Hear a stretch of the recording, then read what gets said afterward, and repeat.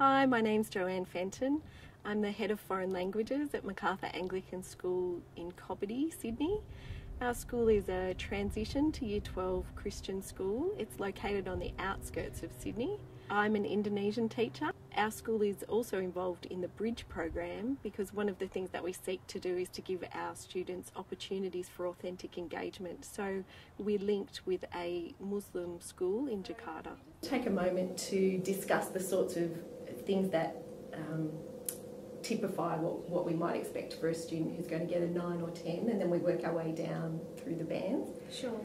So I think I always go straight to what Alan said, that idea of fluency. I think just having the idea that they know what they're saying and what's being said and answering those questions is important. For a student to get a 9 or 10, they absolutely have to have fluency and limited, it's there in the criteria, but limited reference to cue cards. And in fact, from what you were saying, Mel, it should also come out in their intonation. Yes. That it's not just fluent, but they actually have an understanding of what they're That's right. Through the moderation process, we were hoping that we would be able to apply the marking criteria confidently, so that we not just marked our own students confidently and competently, but also that there was equity between our different classes. Each teacher will go away and mark the students in their class. We'll type up the feedback and give that to our students, and they can then be confident that the marking is consistent across each class. So now that we've had a chance to look at the marking criteria, perhaps we can look at a sample from each of our classes. Sure. Yeah. So I've already marked my script, and if you guys could jot down some notes and then we can discuss and make sure that we see it the same way. Sure. Great. Aku tahu kerama kamu. Ya. Ayo.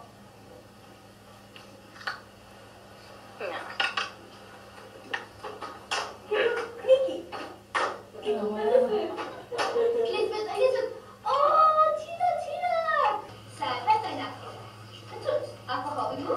I like Kau that. bisa implementasi dan memenuhi hobi saya olahraga. Apa olahraga favorit kamu? Saya paling suka sepak bola.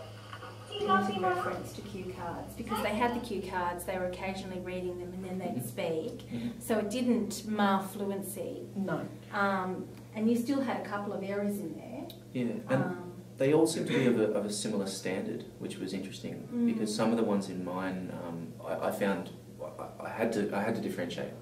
I didn't think that person was performing as well as the other, so I found those three to be of a pretty good level, pretty similar level. That's definitely a top band. Yes. Because their script was very creative. Yeah. There's a few little, maybe, it's interesting how we would look at authentic. Perhaps there's a few things that aren't quite authentic, but it was very creative and it had a really wide range of vocab. It talked about, where did they live and, giving phone numbers and... It covered pretty much everything from the unit. Definitely. Yeah, it did. And some of the prior unit. Yes. Yeah, Culturally? that's true. With the Indonesian probably touching the blonde.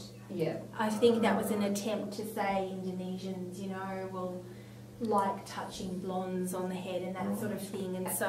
And that's the feedback I wrote, because I think that's where they were going. And I said, even though an Indonesian would touch someone's hair that was blonde, perhaps not all Indonesians, but they would never pat them on the top of the head. Can we have a look at one of mine? Yep. Oh, sure. Wow, that's good. Saya nak ke pantai. Saya mas. Siapa namamu? Nama saya Ash. Kamu? Nama saya Tilly. What's your feedback, Joe?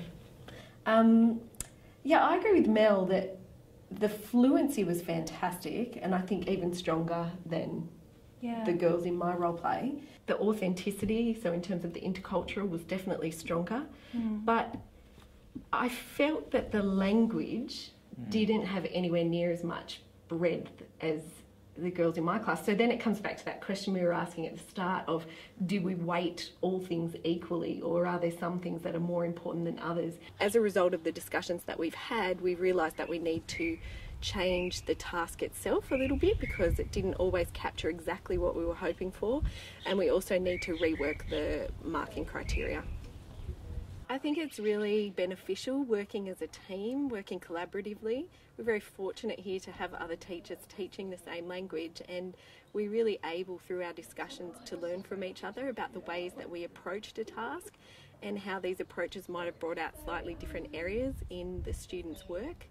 And I think that overall this helps us to keep continually reflecting and improving the quality of what we're doing.